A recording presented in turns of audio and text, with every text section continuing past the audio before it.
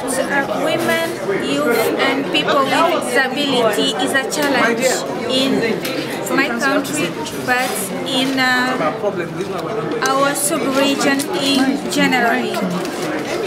It means that in all countries for West Africa, we have to work more to have inclusivity in our electoral process.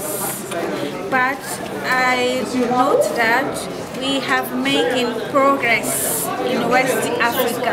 We have some countries is getting results, like Senegal is making progress, and Ghana is making progress, and Nigeria also is making progress.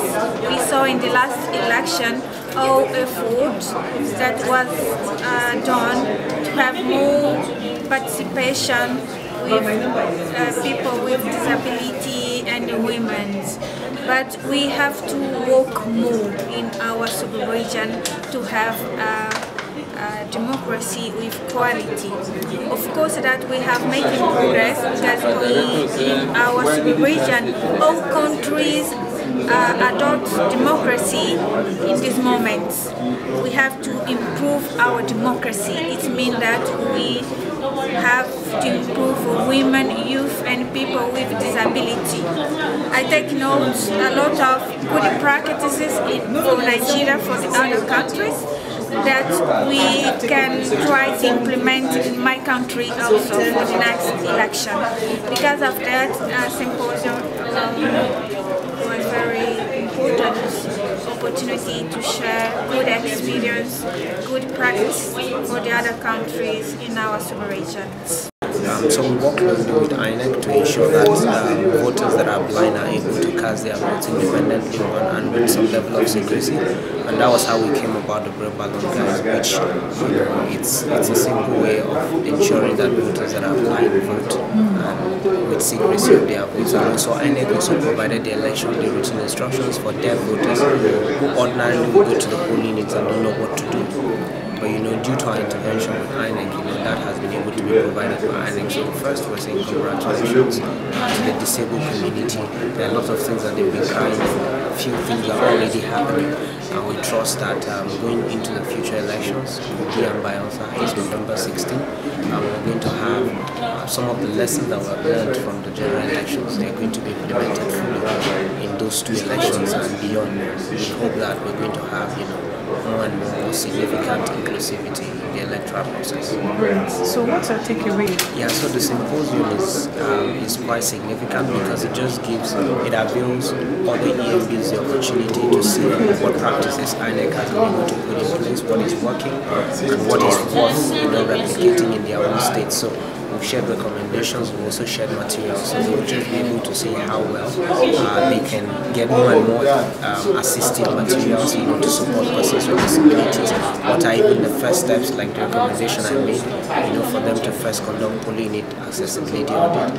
If you don't conduct any polling unit accessibility audit, you will not know the challenges that you have, and so you cannot even offer solutions. So the first step is conduct the audit. Then you ascertain the level of problems that exist. Then you can know exactly what materials or what strategy or what exactly you're going to do or how you're going to do it. So the first step is polling the audit. And secondly, they must also open up their doors to disabled persons organizations. They are the ones that see the problem, that know the problem, and when they see the problem, they make you see the problem and see how to solve the problem.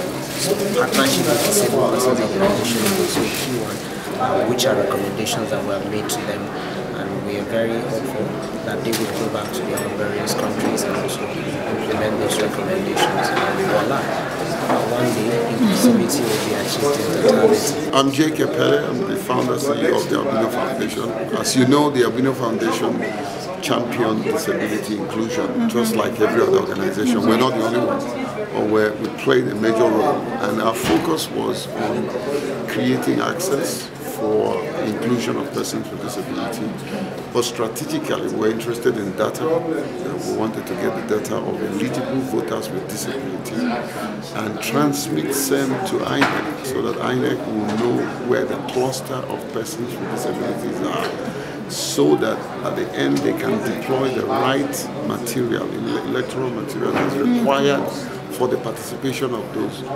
individuals. And we did it not with experts, but with persons with disability. And we were able to deliver 35,000 respondents in 10 days, through the use of technology. We did also advocated for assistive technology, so that the likes of persons with albinism can vote, magnifying glasses, total voting system, and so on and so forth.